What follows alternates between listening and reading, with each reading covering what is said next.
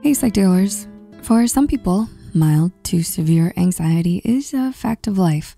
Psychology Today states that 31.1% of US adults alone experience an anxiety disorder at some point in their life. And globally, the numbers are on the rise. Anxiety was a means of being aware of your surroundings to be able to ward off predators and survive.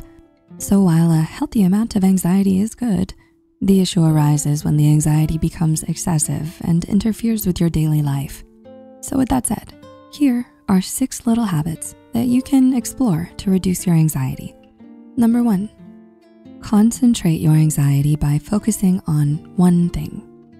When you're an anxious person, your brain gets flooded with so many worries that you can't seem to pinpoint what it is that's concerning you. And everything in your life amplifies this feeling, worsening your mood and compounding your stress. When this happens, pick one thing that's bothering you and give it 100% of your attention. Once you've picked your problem, make a list to see what is creating your anxiety about this particular thing. You can ask questions such as, where is this anxiety coming from? What about this makes me anxious? Is this rational or irrational? Through this, we discover that our minds can come up with outlandish possibilities when it's clouded by stress and self-doubt. By focusing on one stressor at a time, you can tackle that issue with more ease, increase your happiness and well-being, and boost your productivity. Number 2, practice proper sleep hygiene. We hear how sleeping is important for you all the time and how you need to get a certain amount of hours of it. But with this busy life we have nowadays, we can become deprived of proper rest. We not only need to sleep more, but we need to practice proper sleep hygiene. Proper sleep hygiene can look different for everyone, but the main points are to limit screen time an hour or half an hour before bed and just after waking up. The blue light from our smartphones reduces melatonin, which affects our ability to sleep. A routine for winding down to sleep can include brushing your teeth, a nighttime skin routine, or a relaxing stretch sequence. Consistently going to sleep at the same time and waking up at the same time is a great help in reducing your anxiety. Number 3, exercise. Besides the benefit of having a strong, healthy body, exercise is amazing for your mental health. Having a more physically active life is beneficial in the long term. It reduces anxiety symptoms, which have a potent effect on the hippocampus, the region that regulates stress in the brain. With anxiety, you're either ruminating about the past or worrying about the future. But exercise puts you in the present moment and helps you to become more mindful. In a Harvard Health Publishing research article, John J. Rady, MD, stated that exercise also decreases muscle tension, lowering the body's contribution to feeling anxious. Number 4, break away and have some time to yourself. Having an anxious day is tough. When your stress is at a 10, your head is filled with questions and you can't focus. You feel like you can't motivate yourself to do anything, which deepens your feelings of dread. A habit that you can use to turn your anxious thoughts around is to take a break from your responsibilities and do something else. While you might feel inclined to go onto social media, try to limit your time on your phone. Instead, go for a walk outdoors and notice your surroundings.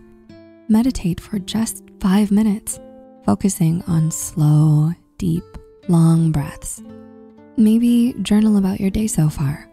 This break will give your mind a chance to cool down and for you to relax. In this moment of solitude, you become your only focus and you get some peace of mind. Number 5, list hypotheticals and act on them. For anxious people, our brains can get clogged with a flurry of hypothetical situations and they can all seem likely to happen. So what can you do about this possible downward spiral? Say you're nervous about an interview or starting a new project. The next time you think, what if? Grab a pen and write down the questions on your mind and try to be as specific as possible. When you see your worries written down, you'll start to see that some of the worries are just flaws in your logic. Your imagination being overactive and the scenarios you thought up are likely impossible. The next step is to pick one concern and create 3 actionable behaviors to help solve your problem. This also reduces your anxiety because these now tangible concerns become things you can control and work with. And number 6, practice gratitude. Being anxious robs you of your perspective. You are filled up with many thoughts and possible catastrophic outcomes, and you may ignore all the other positive potential outcomes. A daily practice of expressing gratitude for anything in your life and soaking in the feeling of that gratitude is a great habit for reducing anxiety and bringing calm into your life. While expressing gratitude doesn't dismiss life's misfortunes and challenging times, it brings a healthy counterbalance to these facts of life and a good dose of perspective. So, do you think you'll try any of these habits? Outside of these suggestions, feel free to explore other habits. While some of these habits might work for you, others may not. Regardless of what habit you decide to incorporate in your routine, it will teach you that you can overcome your stressors. You are in control, not your anxiety. If you find this video helpful, like and share it with friends that might find insight in this too. Remember to subscribe to Psych2Go and hit the notification bell for more content. All the sources used are added in the description box below. Thanks so much for watching and see you next time.